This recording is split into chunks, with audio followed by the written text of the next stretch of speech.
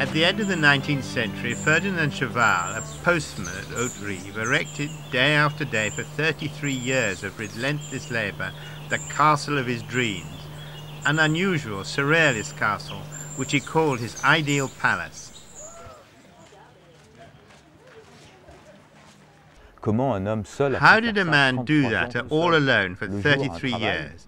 He would work all day and then work most of the night up there on a rickety scaffold, hauling up tons of stones and sacks of cement, and realize his dream, which in itself would be useless. De rocailles, comme il dit, des tonnes de sacs de ciment pour concrétiser son rêve, mais quelque chose qui ne sert à rien. Ça a simplement permis de poser plein de questions. The only thing it was any good for was for getting lots of questions from the people around him, and all they did was to say that he was mad, Cheval the madman. But I'm not so sure it was as simple as that. Cheval was certainly someone who was very introverted and solitary, but not mad. He simply lived in a world of his own. Cheval was born in 1836 and was the son of a peasant. It was his brother who stayed on the family farm. Ferdinand Cheval stayed and worked the land on the family farm until he was obliged to leave and look for his living elsewhere. Donc avoir travaillé un petit peu la terre de ses parents, est obligé de partir pour travailler et gagner sa vie. He started by being a peasant who rented his arms, which was the custom in 19th century France. He worked on a farm, and then he became a baker for some years, which was very interesting, because he learned how to work with dough and make shapes. And later he worked with another kind of dough made of lime, sand, cement and stone.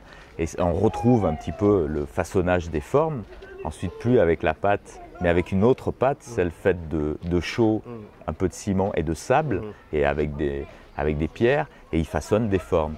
Donc il est boulanger, et il devient piéton des postes. Il fallait un facteur supplémentaire, et donc on a proposé Ferdinand Cheval. Il a eu son certificat de moralité, délivré par le maire. After being a baker, he became a postman, and when he received his certificate of morality from the mayor, he moved up a grade to be facteur in the post office. He had to work every day except the 14th of July, Republic Day. C'était la fête de la République. Et Cheval était réellement un marathonien, c'est-à-dire qu'il faisait chaque jour entre 30 et 40 km à pied à distribuer son courrier. Et Cheval, pendant son Cheval was really a marathon man. He walked 30 to 40 kilometers every day delivering the post, and whilst he was walking, he had time to dream. Cheval recounts that when you walk every day through the same decor, you dream, and so his work as a postman was very important to his future. Donc ce métier de facteur pour Cheval a beaucoup d'importance et de sens pour la suite de son travail. Alors la suite de son travail, il a démarré un jour du mois d'avril 1879, où son pied a buté sur une pierre. So one day in April 1879, his foot tripped on a stone, which had a bizarre shape, and it reminded him of his dream that he'd been nourishing for years, of strange grottos, castles and imaginary palaces. Sur cette forme, sur ce rocher, sur cette rocaille qu'il a fait dans son jardin potager. Et donc Cheval, à partir du moment où il tombe, Cheval, when he fell, was reminded that it was nature that had formed this sculpture, this rock with this extraordinary shape, and he decided he would do the masonry work. Mais Cheval n'est ni architecte ni maçon, pas encore.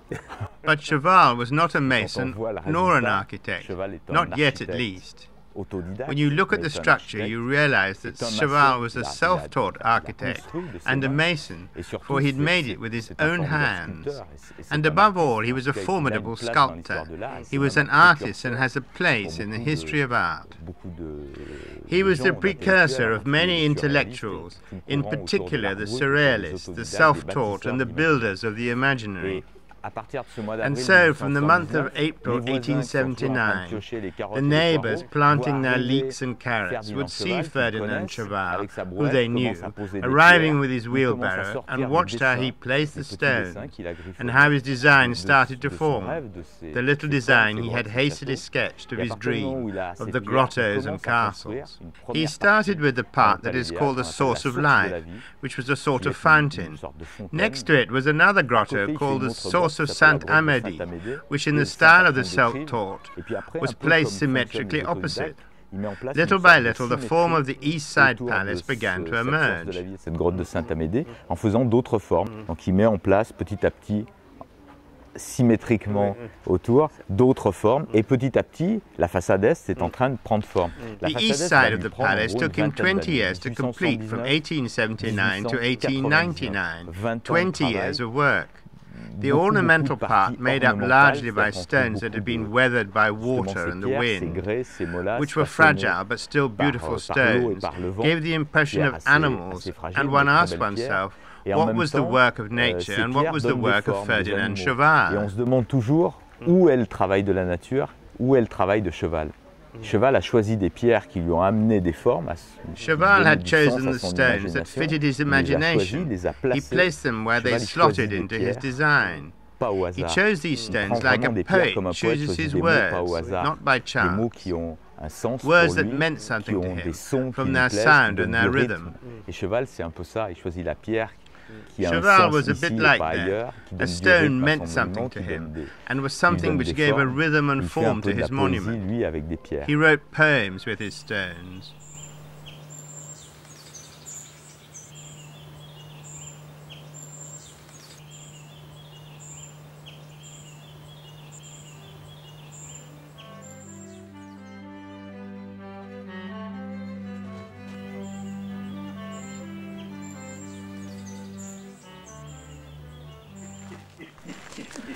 Bernard Catlin started to paint when he was 14 years old, and if he is today recognized as one of the grand masters of our period, he owes it to his mother, his art teacher, and the Drome, where he has his roots. It is this countryside where he passed his summers that inspired his work and nourished the colors of his paintings. His painting is sincere and without artifice, and expresses the deep feeling that exists between man and the countryside in which he lives. J'ai connu une Drome qui était I knew a Drome which was a lot less opérette than now. que maintenant. Bon, d'accord. Oui, opérette.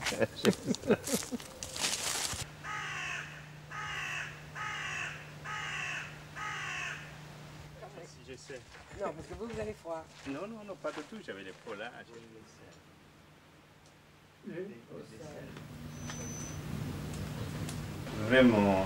But for a creator like yourself, you've always lived in the Drome, and that's extraordinary. It must be that the Drome inspires you.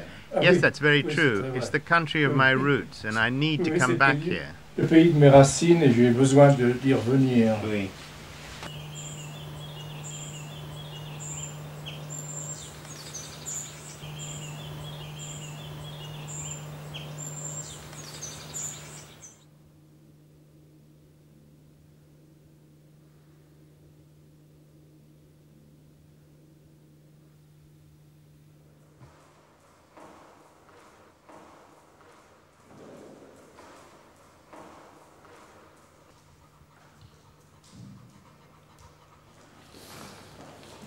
Là, il y a des fils de métal pour les picadors. There are metal wires for the picador. It's livelier, more than a canvas. There are 50 different ones, and we wove more than 250. Yes, it's true, the Guinness record. Le record Guinness.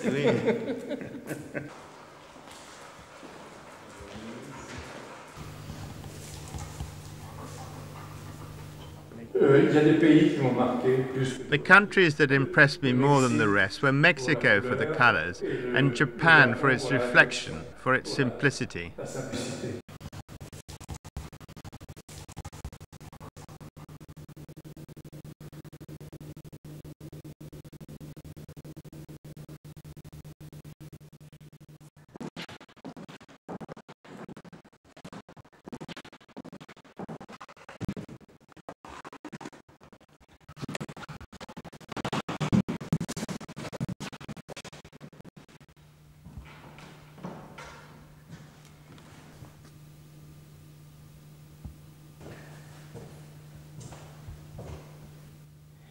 Vous êtes vraiment un homme de terroir ici.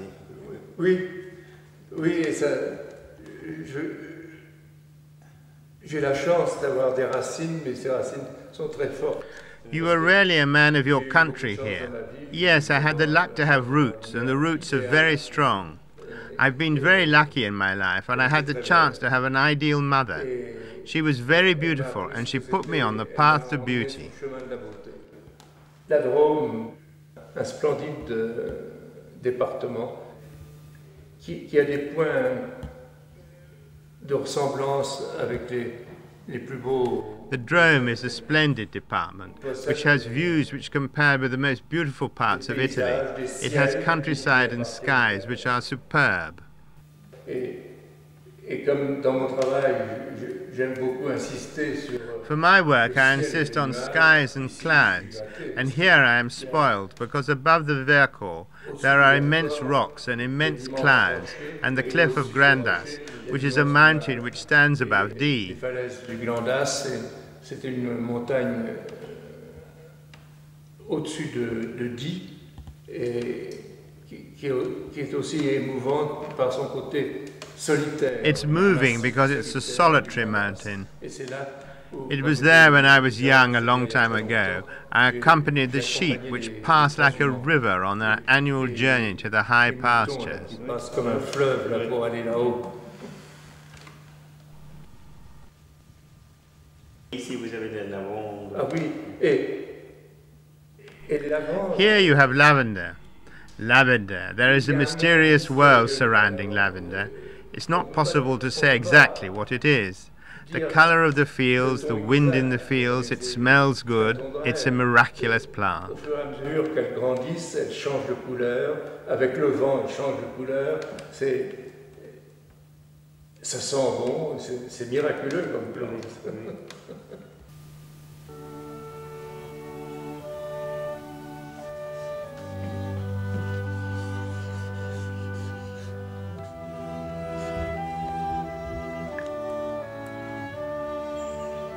Soyen, a little village perched above the valley of the Roubion, is itself dominated by the ruins of a Renaissance castle.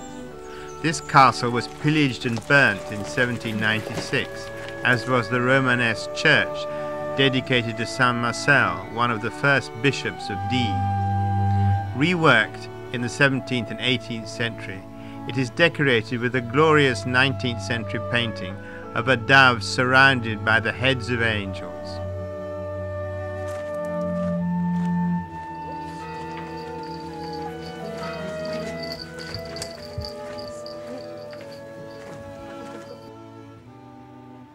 Down below in the village, in the little chapel of Sainte Philomène, Françoise Vignal-Caillet has created an extraordinary museum of 3,000 eggs, from the minuscule egg of the hummingbird to the 70-million-year-old dinosaur egg, and in passing, lace eggs, painted eggs, sculptured eggs, engraved eggs, embroidered eggs, and lots of others.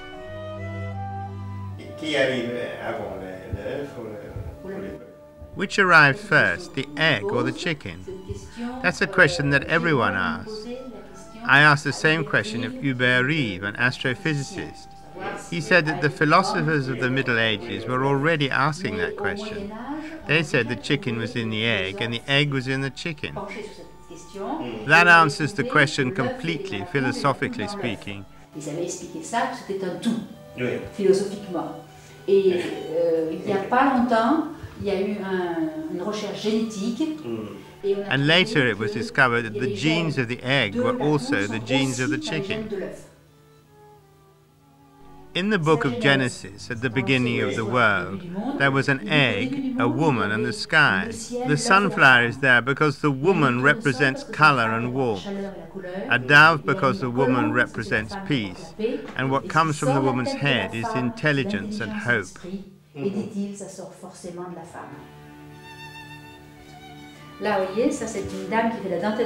Here is some bobbin lace. It's cloth lace and all the little bobbins are mounted directly on the egg.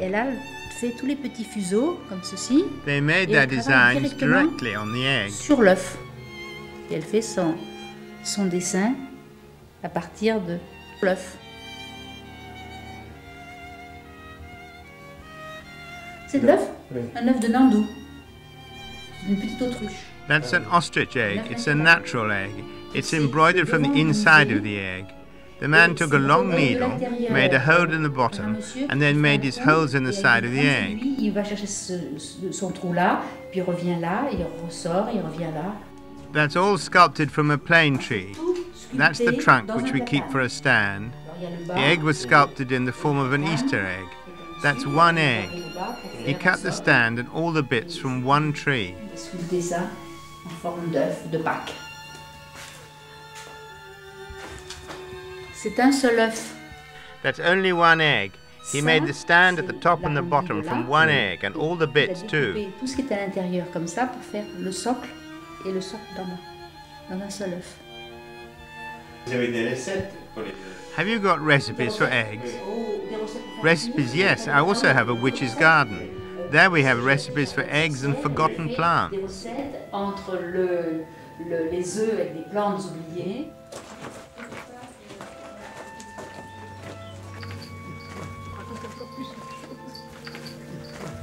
J'arrive avec mon balai. J'arrive, Lucas, je vais te prendre. Va te prendre. Va te prendre.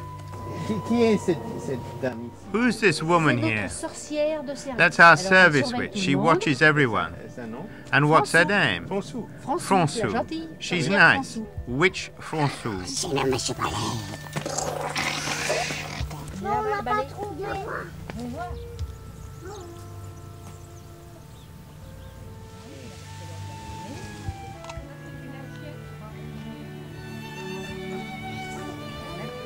Lucas, tu ne touches Don't pas. touch.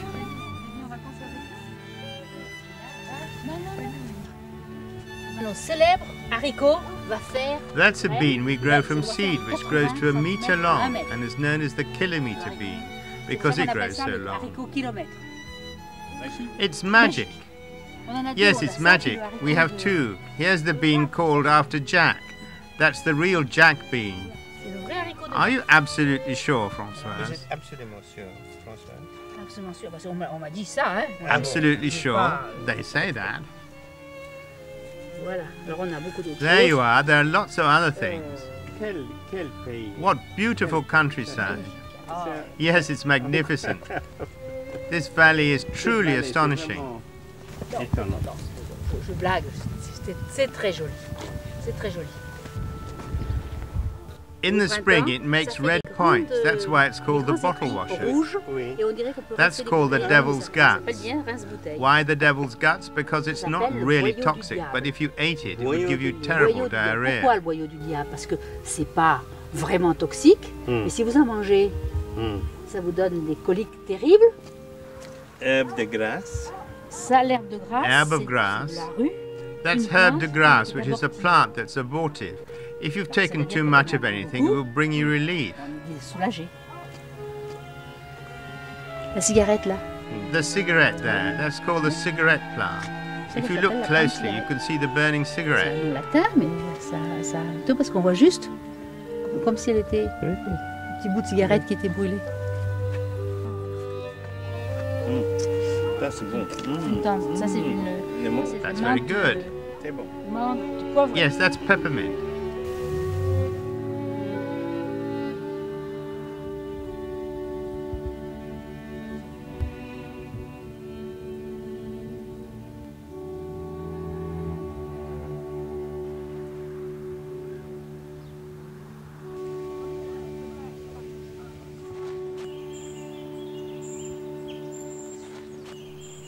The castle of Olin, whose origin dates from the 12th century, is situated at the foot of Mont Ventoux and dominates the gorge of Toulorenc.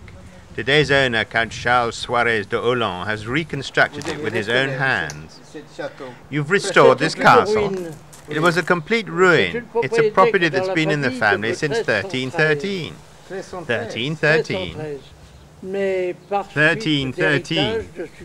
In the process of inheritance, my grandfather died in 1915. My father was at the front in the war of 1914, and he appointed a lawyer in Paris to arrange his affairs. And the lawyer, seeing that there was a good collection, stole everything and sold it at auction in Avignon. Il a vu qu'il y avait de belles collections, il s'est servi, et pour cacher son vol, Il a tout fait vendre sur la place publique d'Avignon. Alors je reviens ici en 1933. I came here in 1923 to a ruin where there wasn't a mattress, a knife or a fork. I had 5,000 francs in my pocket and a builder's mixing bowl. When my parents saw that, they all gave me presents for the reconstruction of Hollande. They gave me pictures and lots of family objects. J'ai beaucoup de tableaux et d'objets de famille. C'est un énorme travail, hein? It must have been an enormous work. An enormous work. I put on lots of slates and tiles. I'd always worked in public works, and when I made money, I always invested it in Hollande. Why did your family come to this place? It was a good place to defend the valley. It was of strategic importance. I passed my 80th birthday between sea and sky in an aeroplane. I won a competition. Dans un avion, j'avais gagné un concours. Sur la commode, un buste représentant ma grand-mère. On the chest of drawers is a bust of my grandmother, the Marquise of Hollande, who was one of the ladies-in-waiting to the Empress Eugénie. That's my maternal grandmother, the Marquise of Bain-Maurice. François Ladurelle lived in Vienne on the banks of the Rhone. He went to Tuscany where he found volcanic smoke. He had the idea of using this smoke industrially. He found he could evaporate certain sulfur substitutes, and afterwards he recovered boracic acid, sulfur, phosphorus, and all sorts of products.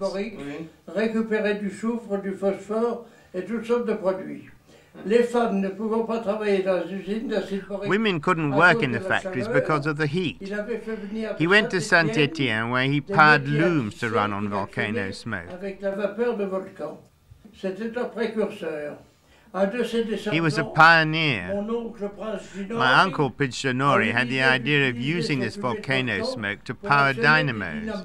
Light bulbs were lit, and he decided to abandon chemicals for electricity. Mussolini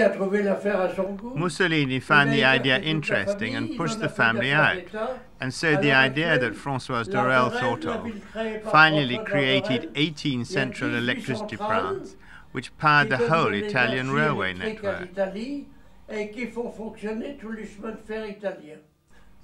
That's extraordinary. Yes, extraordinary. My great-grandfather, my great-grandmother, who created the thermal baths at Montblanc. This picture was in my parents' house. My brother inherited it, and my niece gave it to me for my 80th birthday.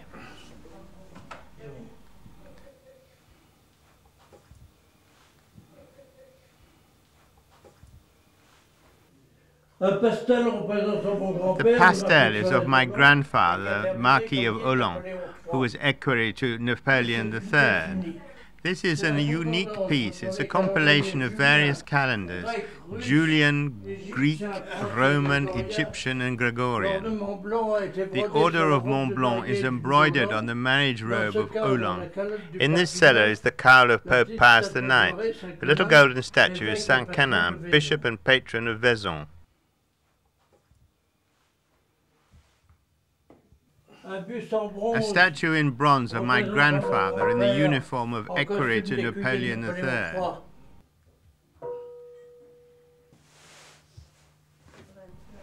Is this your room? Do you sleep here? Yes, there are lots of souvenirs. Yes, it was a ruin. But how did you do all that? Worked all my life to do it. You did it with your own hands. A lot of it, yes.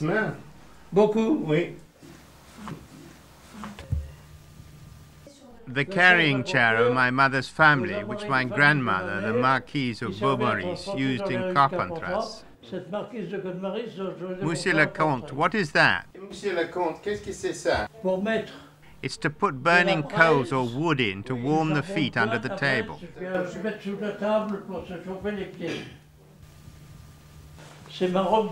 That's my christening robe, for my children, my grandchildren, and my great-grandchildren.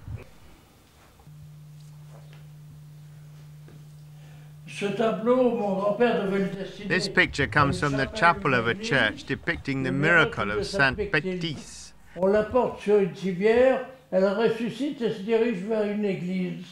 Mais pour faire le petit garçon qui est sur les marches, the little boy sitting on the step is the brother of my mother. Le frère de ma mère.